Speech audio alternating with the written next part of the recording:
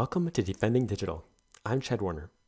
Today I'd like to share with you a few ways to increase the security and privacy of Apple's Safari browser. So when you're in the browser, you can go up to the menu bar here, and then Safari and Preferences. And let me drag this over here.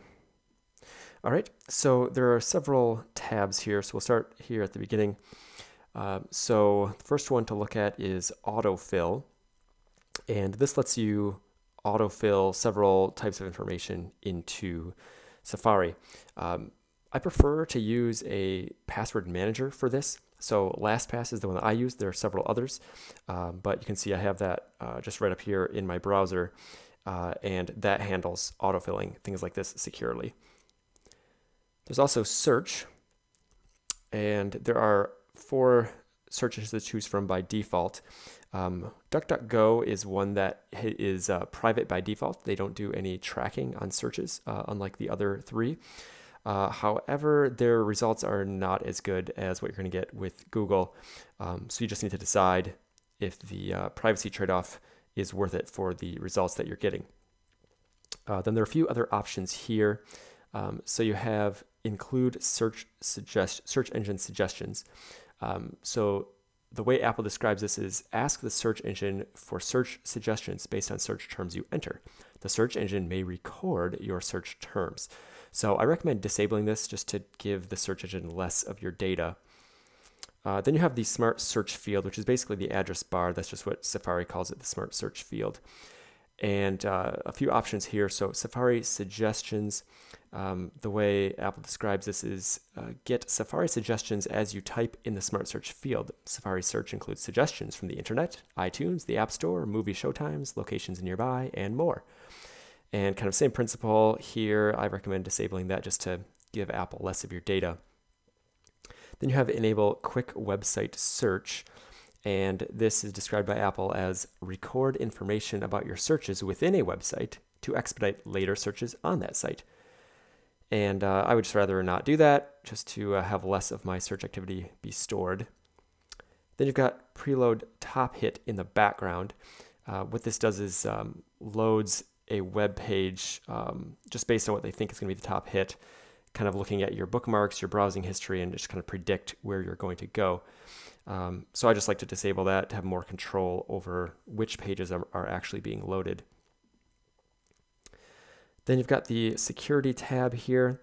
Warn when visiting a fraudulent website. Now this does use Google's safe browsing to identify those sites.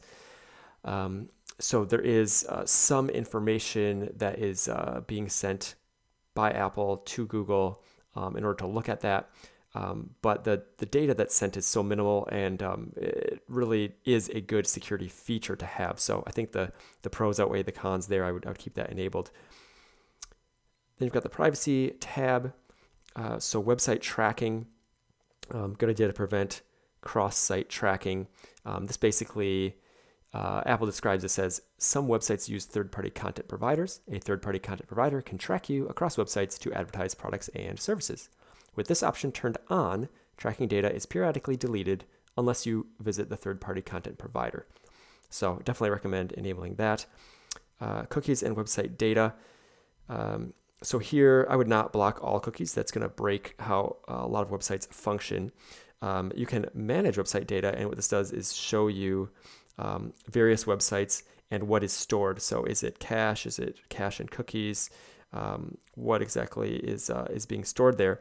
And you can select one of these and click remove, or if you hold command, you can select multiple, or you can click one and hold shift and click a lower one, and that will highlight all of the ones that are within that range. There's also a remove all button to just nuke everything. So that would be a way that you can clear out data that you would like to.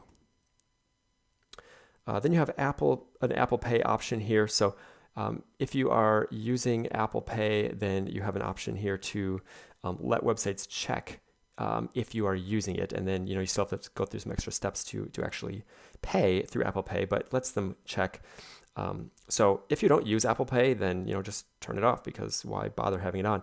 If you do use Apple Pay, you can think about whether you want to have that on. Definitely is more convenient.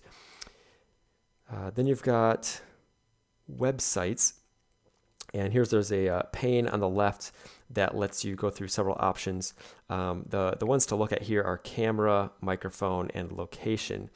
And this lets you control what websites can do with those things. So do they need to ask before they use it? Are they denied from using it? Or are they allowed to use it?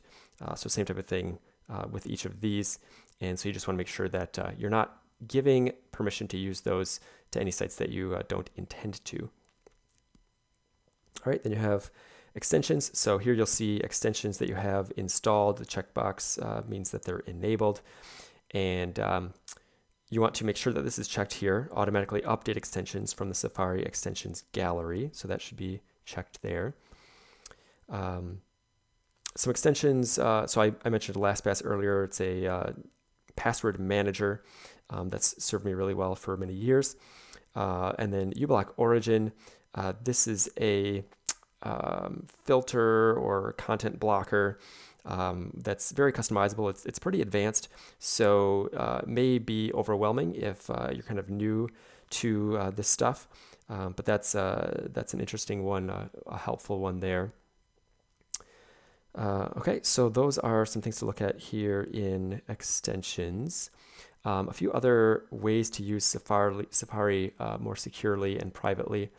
So you've got the address bar here, and you'll notice that I see a padlock here, which is showing that I have an encrypted connection to the site. I could even go look at the certificate and check it out there. So you do want to look for that if you're going to be entering any sensitive information, things like financial info, medical info, anything personally identifiable. If you're on a site that does not have that, you'll notice it says not secure. And so you are being warned about that. There's also an option for private browsing, and you can get to that with File, New Private Window. And you'll now see private browsing is enabled. The address bar here is dark.